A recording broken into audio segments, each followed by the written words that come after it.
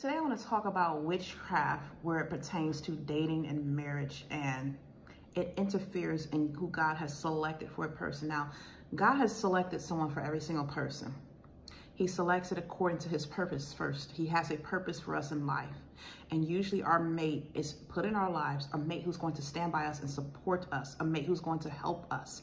And when you have the right mate, when you with the mate that God has chosen for you, both of you can work together to fulfill God's purpose for his kingdom. But see, what has been happening is a lot of people are going out and they're choosing mates without the discretion of God. They're not seeking God. They're not praying to him. And they're getting in these relationships that were not meant for them. They're getting in relationships with the wrong person, and the relationships do not work out.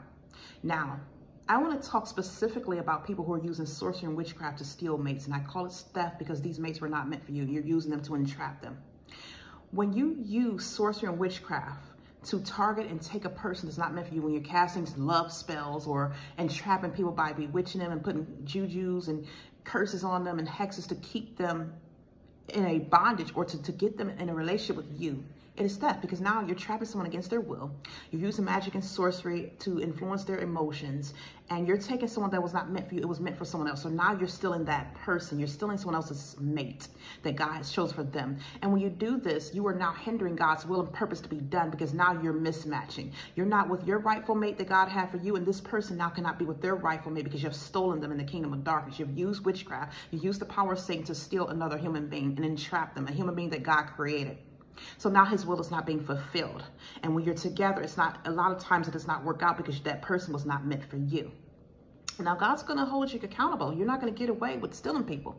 You're not going to get away with entrapping someone, because these people were hindered and kept from fulfilling God's purpose because you stole them. You wrongfully entrapped them in a marriage that they were not supposed to be in. And God takes this seriously. Even trapping someone in a marriage can cause you to have a child that God did not ordain to be here. Remember Abraham and Sarah in the Bible? When Abraham was trying to have a baby, him and Sarah were trying to conceive, and it was taking too long. They wanted to go out of God's will. So Sarah told Abraham to lay down with her handmaiden Hagar, and that child was not blessed. And you saw the trouble that it caused. There created chaos. See, when you go out of God's will, it can cause hardship for everyone. And that child had hardship. They were separated. They had to be cast out into the wilderness because it was not God's plan. Yes, eventually God blessed Hagar, but that child, that was not the child that God had predestined. That was not the child that God had promised to Abraham. And so see, when you walk out of the will of God, you conceive a child with someone that was not meant for you, the mate that was not meant for you, that child is not blessed. And so when a lot of you are out here using sorcery to entrap people, you're having children with them.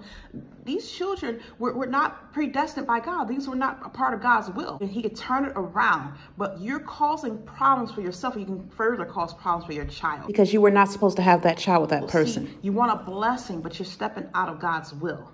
You cannot be blessed when you're out of God's will. And when you're sitting in a marriage that you know that God did not ordain, when you're sitting in a relationship with a person you know that was not for you, you stole them through sorcery and witchcraft, you need to repent, because you have stolen another person. You have entrapped them. You need to let them free.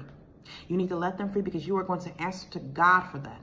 You can't be using sorcery and casting spells, what you call love spells, on people and controlling their emotions and their will. You cannot be using that. A lot of you think, oh, you're getting something good. And then a lot of times it bites you in the butt.